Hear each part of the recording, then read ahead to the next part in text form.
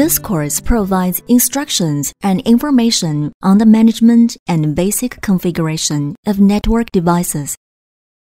After completing this course, you will have mastered common device management methods, become familiar with CLIs and basic commands, and gained an understanding of basic router and switch configuration commands. First, let's learn the basic concepts of network device management.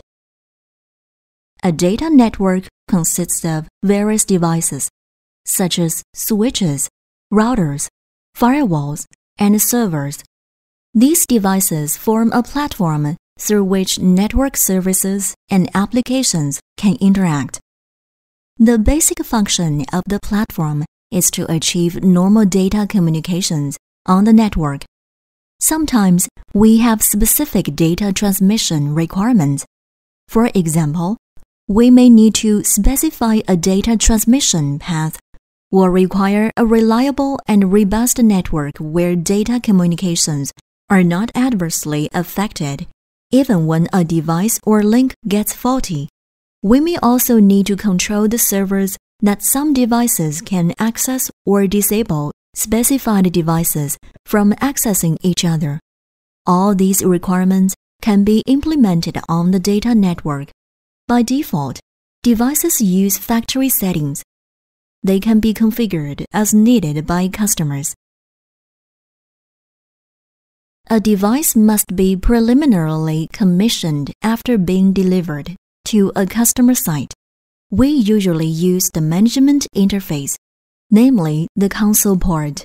For the first commissioning, the console port is a physical interface clearly marked on the device.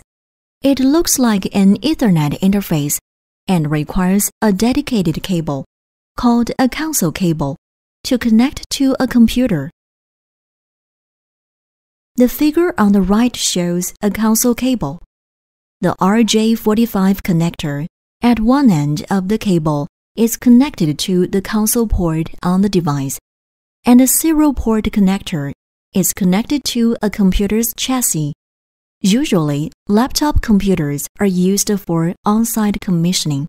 They do not have any chassis and therefore require a USB RS-232 cable to connect the computer and console cable. This slide shows how to use a USB RS-232 cable to connect the computer and device. Before attempting connection, install the required driver on the computer.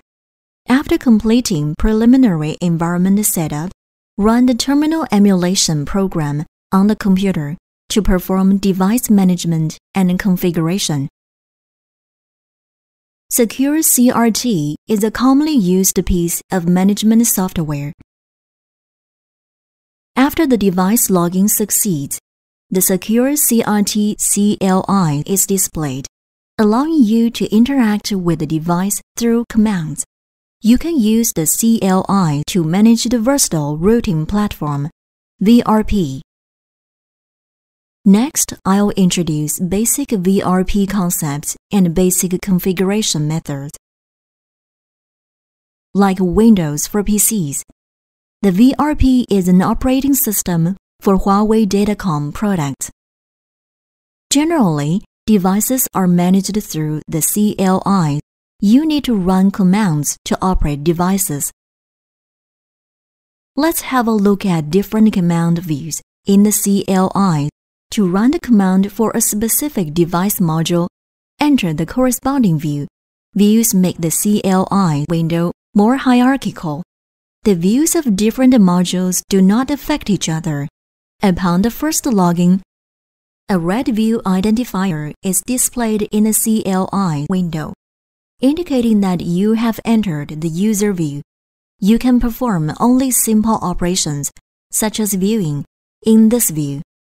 To run advanced commands, enter the system view, which is highlighted in green. You can enter subviews only after entering the system view. To enter the system view from the user view, run the system view command. To enter a subview from the system view, run the corresponding command. The command varies according to the subview that you wish to enter. The word Huawei in brackets indicates the user view in which you can view simple running status information.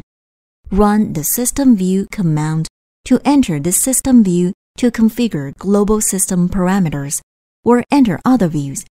For example, to enter the Gigabit Ethernet 000 interface view from the system view, run the interface Gigabit Ethernet 000 command. In the command, the 3 zeros indicate the slot ID of the board where the interface resides, the ID of the subcard on the board, and the ID of the corresponding graphics card, respectively. In this view, you can run commands that take effect only on the interface. A command contains at least 2 elements, keyword and parameter. In the example shown on the slide, view identifier Huawei is changed to router 1. The keyword is sysname, and the parameter is router 1. The CLI window provides various help information. Take the command prompt function as an example. If you want to enter a command beginning with IP root in the system view, but do not know how to spell the word root correctly, enter a question mark after ROU, that is, run the IP ROU question mark command in the system view. After you press enter, the system displays relevant information to remind you of the desired command. If you want to enter a command beginning with IP root static in the system view, but forget some content on the command, run the IP root static question mark command to obtain the prompt information. This slide shows the command supplement function. This slide uses 3 examples to demonstrate the command syntax check function. In the first example, the command content at the caret position is incomplete. In the second example, the command content at the caret position is incorrectly entered and therefore cannot be identified.